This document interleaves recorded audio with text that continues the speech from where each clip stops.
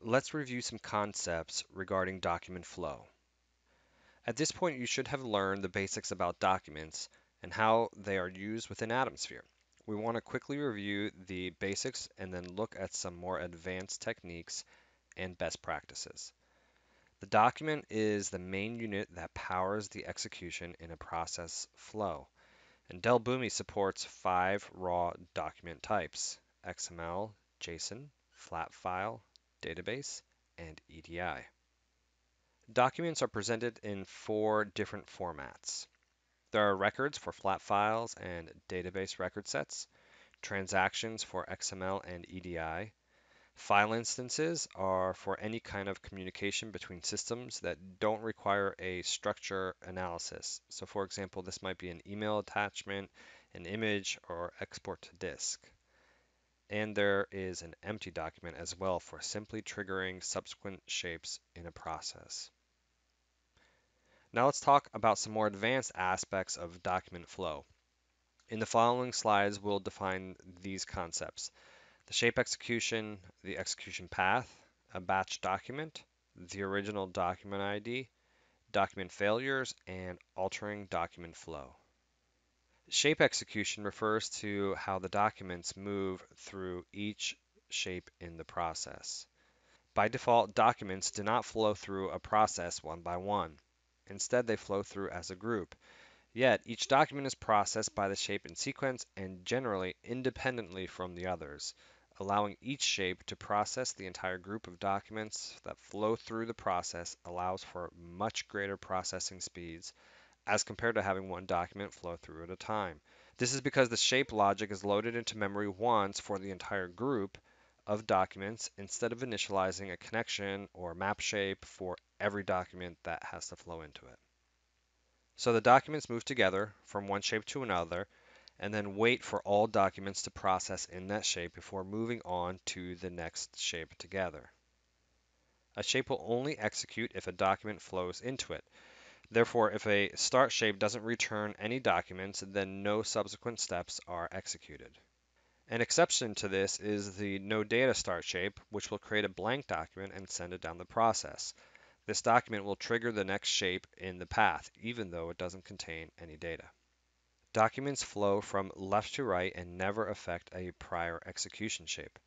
This makes sense since all documents have already passed through that shape. Group processing of documents is a more efficient method of executing a process, as we have already mentioned. The execution path is the route documents take through a process. Each document will begin at the start shape and move to one or many endpoints. Different documents can and often will take different paths through your process. Routing shapes like decision, the route, or business rule shape can cause different documents to take different paths. In a branch shape, however, all successful documents move down every branch of the shape. Paths execute sequentially and not in parallel.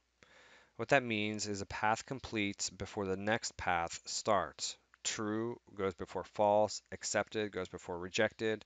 In a branch shape, branch 1 would fully execute before branch 2 begins. Branch 2 fully executes before branch 3 begins, and so on. Paths are independent of each other. They cannot communicate document changes like data or properties across the branches. So if you want the processed data of one branch to impact the document as it flows down another branch, you must use some other technique to pass data to the next path. So for example, you could place a document into the document cache shape when going down branch 1 and then retrieve that document or do a cache lookup when going down branch 2. Now to the concept of a batch document. A batch document is when multiple logical records move through the Boomi process as a single document. These can be formed when documents are read in through a connector or grouped together in a data process shape as part of the process. It's important to note that some shapes are only going to be able to reference and or evaluate the first record in a batch document. The decision shape is one of these shapes. It will send the entire document down the true or false path based upon only the first record. But there are other shapes like the map, which is able to reference all the records and iterate through those records. So it's most common to batch flat files and database data, but you can do it also for XML or JSON. Records with a single batch document can be aggregated in maps. Let's consider a related concept, which is the original document ID. Boomi assigns every document an internal and unpublished identifier known as the original document ID. The Boomi process uses the ID to keep track of each document that flows through the process. This keeps document properties and content connected properly. This has some interesting implications, especially on batch documents. So splitting a document in the process propagates the original document ID to all of the resulting documents. Each document that's split from the original will have the same original document ID. Similarly, if you combine documents, they will consolidate into a single document created with a single original document ID. Now, most documents will come in through a connector shape and will there receive their original document ID.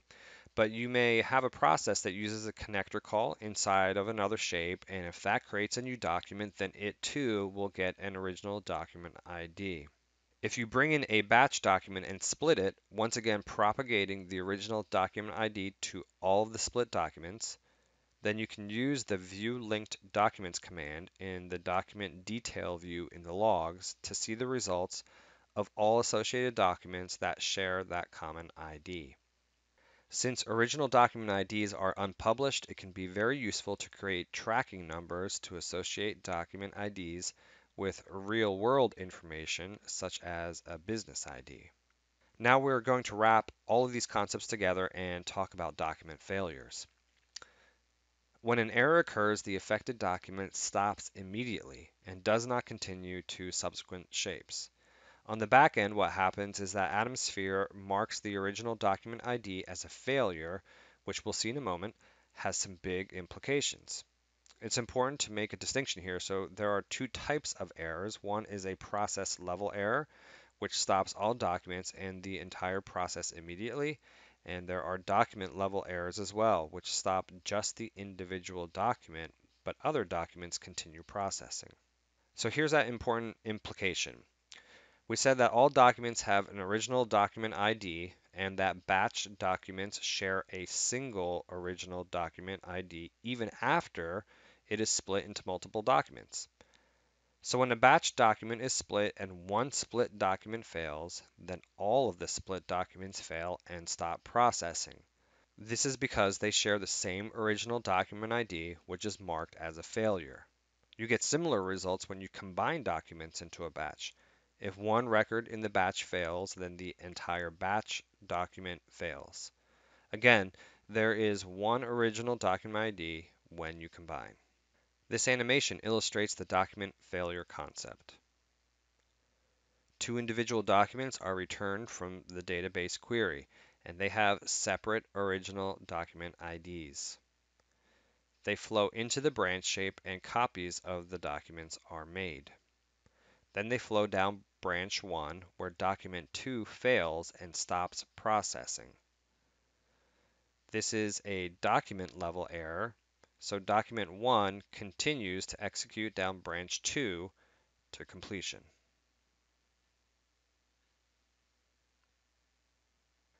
This animation illustrates what happens with a batch document that is split and then errors. The FTP query returns a single document with two records in it. The data process shape splits the document into two documents with one record each. The branch shape makes copies of these documents.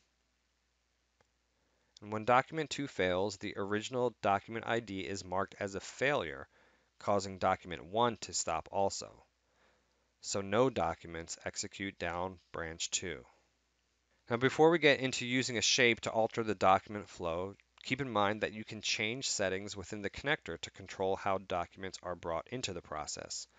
You can choose to bring in the documents individually or as a batch file. Now, even if you have to work with batch files, there is an alternative to one fail and all fail with split documents, and that is by using a try-catch shape. The try-catch shape is typically used in error handling, and this is a section we'll discuss later in this class, but we bring it up here because the try-catch shape does something very helpful in this scenario. It automatically resets the original document ID to a unique ID for each document that flows through it. It does this so that each document can pass or fail individually. There's no other shape or strategy to reset the ID, just the try-catch shape. Now let's look at another example with a document split. Again, one document with multiple records is brought in from the start shape. The data process shape splits the records into two different documents with the same document ID. Next, the try-catch shape resets the document IDs so that each document can fail individually. All documents flow down the try path. Document 2 fails at the Salesforce connector, while document 1 flows through to completion. Document 2 flows down the catch path. The document flow shape is another way to alter document flow, though this does not have to do with batch documents or errors. Rather, by using document flow, you can execute documents individually through the process or set an arbitrary group size. With this shape, you can do parallel processing across threads or across JVMs. Earlier, we said that all documents are processed as a group within one shape and then move to the next together as a group. This shape allows you to change that default behavior so that documents execute one at a time and they wait for the previous document to complete the entire process before the next one starts. It's important to consider that with running documents individually, you will see a significant performance decrease because each document has to initialize each shape in the process. That means the process has to initialize a new connection to the connector endpoint for each document instead of doing that task just once for the whole process. But there are some times when this can be useful. For example, in cases where one record post impacts the processing of the next, or in inventory situations where there is an incremental count required, or perhaps when detecting duplicates across documents within the same group. So let's do a short review. All documents flow as a group. All documents are processed in a shape and then continue on to the next shape. Documents flow down one path to completion and then sequentially down the next. Documents can and often do have different paths. Documents can flow as a batch of logical records or as a single logical record, and you have the ability to choose how the documents enter the process within your connector settings. Shapes act differently on documents and batches and can modify document groupings into batches and split them out of batches. Document failure changes execution path by stopping the execution of that document. Batching impacts path because other split documents may be affected by a single document error.